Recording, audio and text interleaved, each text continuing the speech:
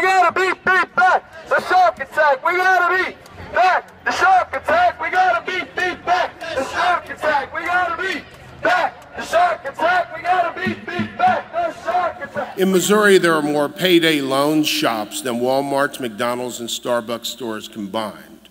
And invariably, these proliferate in areas of town where the residents are the most vulnerable and predominantly minority. That's no accident.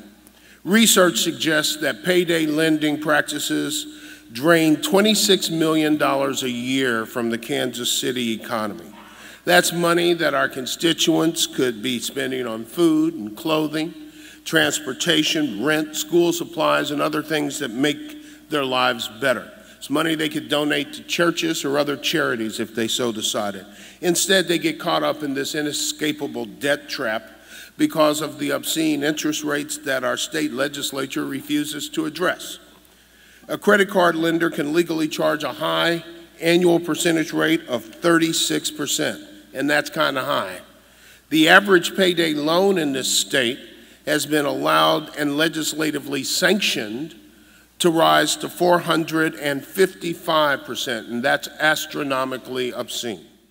I've had an opportunity, I've had to use these types of loans in the past. Sometimes these loans is all that stood between me and paying a bill or visiting my family.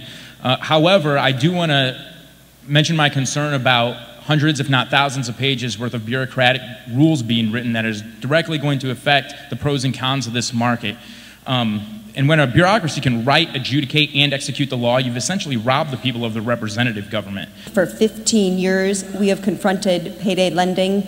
We have seen how usury rates in Missouri protected families in the 90s at 28% APR, and when overturned, now the profiteering that's happening within our region is spiraling them into debt. Missouri's own President Harry Truman notably said, "Every segment of our population and every individual has a right to expect from our government a fair deal."